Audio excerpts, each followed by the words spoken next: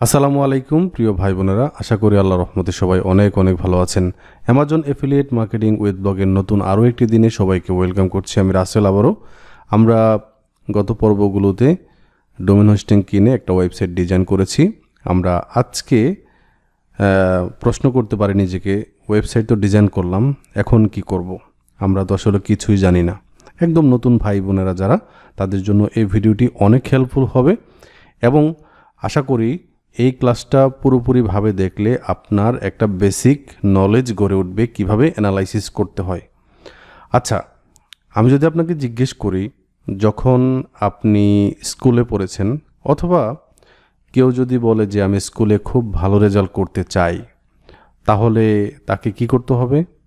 তাকে ভালো করে পড়াশোনা করতে হবে, স্কুলে যাইতে হবে, অন্যদের থেকে আলাদা হতে হবে এবং মাস্টলি যে কাজটা করতে হবে, অলরেডি ওই ক্লাসে যারা ফার্স্ট বয় সেকেন্ড বয় আছে তারা কিভাবে নোট করে, তারা কিভাবে পড়াশোনা করে, তাদের সাথে চলাফেরা করতে হবে, তাদের সাথে একটু বসতে হবে, একটু নোট নিতে হবে, তাদেরকে অ্যানালাইসিস করতে হবে। সো আমরা যারা নতুন এই সেক্টরে শুরু করেছি, আমাদেরকে দেখতে হবে যারা আমাদের রিলেটেড কাজ করে তারা কিভাবে কাজ করছে, তারা কিভাবে তাদের ওয়েবসাইটটা সাজাইছে, কোন জায়গায় কি দিছে, কিভাবে কিওয়ার্ডগুলো কোন কোন কিওয়ার্ডে কাজ করতেছে, কোন কোন প্রোডাক্ট নিয়ে কাজ করতেছে, এই প্রত্যেকটা বিষয় ঠিক যেভাবে একটা স্টুডেন্টকে অ্যানালাইসিস করতে হয়, বিভিন্ন স্যার কিভাবে পড়াইতেছে ওই স্যারের নোটগুলো নেওয়া, পাশাপাশি ওর যে কম্পিটিটর আছে ওর কম্পিটিটরকে অ্যানালাইসিস করা। সে কখন ঘুম থেকে ওঠে, কখন কিভাবে পড়াশোনা করে, কোন স্যারের কাছে যায়, কোন নোটটা করে, তাই না? ঠিক একইভাবে আমাদেরকে আজকের এই ক্লাসে আমাদের কম্পিটিটরকে খুঁজে বের করতে হবে। ওকে, আমাদের ওয়েবসাইট বানাইলে চলবে না। আমরা অনেকেই মনে করি যে একটা ওয়েবসাইট সুন্দর করে বানাইলে খুব চলে আসবে। আমি প্রথমেই বলেছি যে আপনি অ্যাফিলিয়েট মার্কেটিং শুরু করেছেন, ভালো কথা, কিন্তু যদি আপনার ধৈর্য না থাকে তাহলে এই সেক্টর আপনার জন্য না। কারণ এইখানে যদি আপনি অলসতা করেন অথবা আপনি যদি বিষয়গুলো না বুঝেন, আপনাকে অনেক ট্রিকি হতে হবে। কম কাজ করে অনেক ভালো রেজাল্ট পাওয়া যায়। সো নিজেকে ওইভাবে গড়ে তুলতে হবে, পাশাপাশি আমাদের কথাগুলো একটু মানতে হবে। আমাদের একটা ফেসবুক গ্রুপ আছে, ওইখানে জয়েন হতে পারেন আপনার কোন কোন প্রবলেম আছে এগুলো জিজ্ঞেস করার জন্য। তাছাড়া আপনি এই ভিডিওর কমেন্ট বক্সে কমেন্ট করলে আমি আপনার কমেন্টে আনসার করবো ইনশাআল্লাহ। তো চলুন আমরা শুরু করি। তো আমি অ্যামাজনে যাই। অ্যামাজনে যাওয়ার পর এখান থেকে অল থেকে আমি আমার ক্যাটাগরি বের করি। আমি অলরেডি আমাদের ওয়েবসাইটটা ক্রিয়েট করেছি, দ্য হোম অ্যাডভাইজর। আপনারা বুঝতেই পারছেন যে আমি এখানে হোম রিলেটেড প্রোডাক্ট নিয়ে লেখালেখি করব। হোম অ্যান্ড কিচেন, ডাইনিং, হোমের ডেকর, তারপর হোমের ফার্নিচার, এই বিষয়গুলো নিয়ে আমি কথা বলতে চাই, এই বিষয়গুলো নিয়ে আমি কাজ করতে চাই। তো আপনারা বুঝতেই পারছেন যে অ্যামাজন থেকে আমি কি করেছি, একটা ক্যাটাগরি বাছাই করে এই ওয়েবসাইটটা তৈরি করেছি ফুললি। এখন যেটা করতে হবে, আপনি যেই বিষয়টা নিয়ে কাজ করেন এটা নিয়ে গুগলে সার্চ করেন। যেমন একটু দেখেন, আমি এখানে kitchen related, dining related, home decor related, home furniture related, মানে kitchen and home related product নিয়ে কাজ করব। সো আপনি গুগলে সার্চ করবেন, দেখেন ক্লায়েন্ট যেটা লিখে সার্চ করলে আপনাকে পাওয়া যাবে। যেমন আমি যদি লিখে সার্চ করি 5 ফ্রিল্যান্সিং সাইট, একদম সহজ করে বলছি, আমি এখানে top 5 freelancing site for beginners, নতুনদের জন্য 5টা ফ্রিল্যান্সিং সাইট, এটা লিখে সার্চ করি। দেখেন আমি সার্চ করার পর এইখানে আমাদেরকে আপওয়ার্কের কথা বলতেছে, টপটালের কথা বলতেছে, ফ্রিল্যান্সারের কথা বলতেছে, ফাইবারের কথা বলতেছে, তাই না? তো দেখেন আমি যেটা লিখে সার্চ করতেছি টপ 5 ফ্রিল্যান্সিং সাইট, এটা আমার কিওয়ার্ড। সো একটু দেখেন আপনার ওয়েবসাইটটা কখন খুঁজে পাওয়া যাবে, যখন আপনার সাইটের কিওয়ার্ডটা হবে এরকম best kitchen related product, best home related product, best home decor product, মানে এই ধরনের প্রোডাক্ট নিয়ে আমি কাজ করবেন, তাই না? সো আপনার ওয়েবসাইটটা খুঁজে পাওয়া যাবে তখনই যখন কেউ লিখে সার্চ করবে এই রিলেটেড কোয়েরিতে।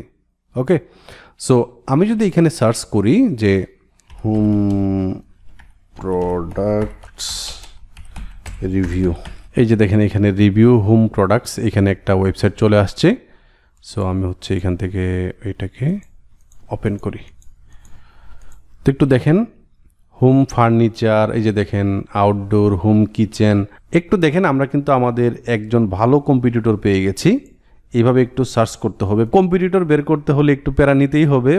হোম প্রোডাক্টস রিভিউ লিখে সার্চ করলাম, একটু দেখেন এই যে reviewhomeproducts.com। এখন একটু দেখেন একটা জিনিস মাথায় রাখতে হবে, আমরা যখন কম্পিটিটরকে নিব তখন 4-5টা কম্পিটিটর দেখে এখান থেকে 1-2 জনকে ফলো করতে হবে। সো একটু দেখেন আপনি এইভাবে রিভিউ হোম প্রোডাক্ট, এই নামের ভিতরে বুঝতে পারছি যে হোম প্রোডাক্টকে সে রিভিউ করে। এখানে দেখেন তার অনেক অনেক অনেক অনেক আপনার ক্যাটাগরি আছে, এগুলো নিয়ে কাজ করে। এবং এখানে দেখেন সে বিভিন্ন প্রোডাক্টকে অ্যামাজনে কেনার জন্য সাজেস্ট করতেছে। দেখেন এখানে ক্লিক করলে অ্যামাজন নিয়ে যাচ্ছে। তো এটা হচ্ছে আমার প্রথম কম্পিটিটর, এটাকে কপি করব, কম্পিটিটর এই জায়গাতে ওয়েবসাইটের নিচে এখানে পেস্ট করব। ঠিক আছে। সো এইভাবে আপনার এই যে এই রিলেটেড যতগুলা ওয়েবসাইট আছে, হোম অ্যান্ড গার্ডেন্স.com, এখানে চলে গেলাম। এইখান থেকে আমরা দেখতে পাচ্ছি কিচেন আছে, ইন্টেরিয়র ডিজাইন আছে, এত এত আছে। সো আমি হচ্ছে এখানে আমি হোম অ্যান্ড কিচেনে আমি ক্লিক করি। তারপর হচ্ছে এখানে বিভিন্ন ধরনের প্রোডাক্ট আছে, এখানে বিভিন্ন ব্লগ আছে। সো আমি হচ্ছে এখানে ক্লিক করলাম, ক্লিক করে নিচের দিকে গেলাম। এই যে দেখেন এখানে কিন্তু সে একটা প্রোডাক্টের রিভিউ করেছে। ওকে, রিভিউ করেছে। সো আমরা এই ওয়েবসাইটটাকেও রাখতে পারি আমাদের লিস্টে। সো এখান থেকে কপি করলাম, কপি করে হচ্ছে এখানে পেস্ট করলাম। ঠিক আছে। তারপর হচ্ছে এখানে যাওয়ার পর নিচে যাই, কনজিউমার রিপোর্টস এত এত, তারপর হচ্ছে productreview.com.au। আচ্ছা, এটা হচ্ছে আর্কিটেকচার আর ডিজাইন আছে তো bestproducts.com, প্রোডাক্ট রিভিউ mom.com, তারপর হচ্ছে word.com, review USA today, reviews.com, তারপর হচ্ছে এত এত, এটা এইখান থেকে আমরা এইভাবে বের করে 4টা অথবা 5টা ওয়েবসাইট বের করব। এবং ওইসব ওয়েবসাইট নিতে হবে যেগুলা আপনার মতো করে কাজ করে। ওকে, আপনি যে বিষয়গুলো নিয়ে কাজ করতে চাচ্ছেন ওইগুলো নিয়ে কাজ করে। তারপর আমরা আমাদের মেইন কাজে যাব। ঠিক আছে। তো আমরা আমাদের কম্পিটিটরকে আমরা খুঁজে বের করলাম। এই প্রসেসটা বিভিন্ন টুল দিয়ে করা যায়। তো আমরা যেহেতু একদম নতুন আছি, আমরা ম্যানুয়ালি করব, তাহলে আমাদের কাছে বিষয়টা আরও ক্লিয়ার হবে এবং আমরা ভবিষ্যতে তখন টুলের ব্যবহার করতে পারবো ইনশাল্লাহ। সো টুলের ব্যবহার আসবে, বাট আমরা ম্যানুয়ালি এই বিষয়গুলো হচ্ছে করব প্রথমে। ওকে। সো ওয়েবসাইট ডিজাইন করার পরে যে কাজটা সেটা হচ্ছে আপনি যে ওয়েবসাইটটা বানিয়েছেন, এই ওয়েবসাইটের যে লক্ষ্য উদ্দেশ্য নিয়ে বানিয়েছেন, আপনার সেম লক্ষ্য উদ্দেশ্য নিয়ে যারা আছে এদেরকে খুঁজে বের করা। ওকে, আজকের পর্বটি এ পর্যন্ত। সবাই ভালো থাকবেন, সুস্থ থাকবেন। আল্লাহ হাফিজ।